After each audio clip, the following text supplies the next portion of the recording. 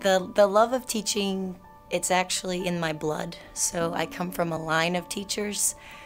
My mom, my dad, and my brother, all teachers. So it's instilled in there. The light of children when they connect with something, it's you can't explain it. You know you're doing something right.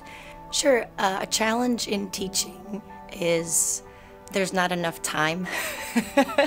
So I just wish sometimes I could extend the day just to get in what I missed, but also funding. Funding's an issue, and maybe it'll never be fixed, but we don't like to dwell on it as teachers. You just do your job, but finding funding to do extra activities with kids is a difficulty. In teaching, you always want to do it full cycle. So you start with the content, what you're learning, and you apply it, you give it to your kids to learn, they practice, you learn it. But it's fun to go full cycle and actually go learn about it, go see it, go touch it.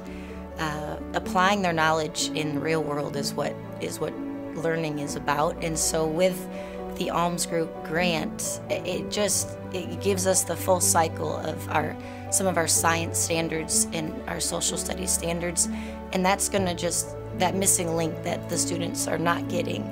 It's such an honor that we get this, and we're just very blessed to get that final piece that we sometimes always kind of miss. My message to all my students, it's just a saying that has stuck with me. It's be the good, and I know it's grammatically, or it doesn't always sound the best, be the good, but I need them to know that wherever they go, if they are the good or they're the light, people will see that. And in this world right now, we need good. So yeah, they may not always get the multiplication or the the history facts correct, but if you can respect and love and be kind and be the good, take that out of my classroom, then that's a win. So